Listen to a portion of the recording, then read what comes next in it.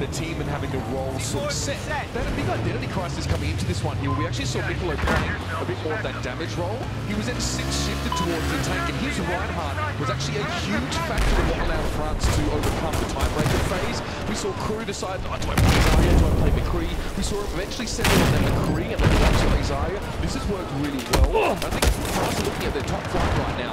However, I don't think Russia need to be at their best to beat them here. Their caliber, their pedigree is just a bit higher pound for pound. Yeah, Nox has had a lot of work to do with this team. Obviously, he's been the man that's pulled